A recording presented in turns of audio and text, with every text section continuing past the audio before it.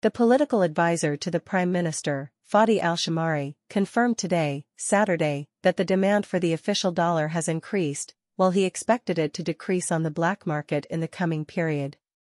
Al-Shamari said in a press statement received by Al-Maluma, that the classification of financial institutions in Iraq according to World Bank reports is positive, and the central bank's classification is A++ and exceeds the Emirati classification.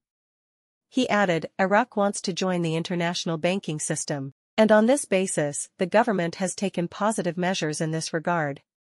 He confirmed, the increasing percentage of merchants joining the platform rose from 28% to 78%, noting that the demand for the official dollar has increased, and we will witness its decline on the black market in the coming period.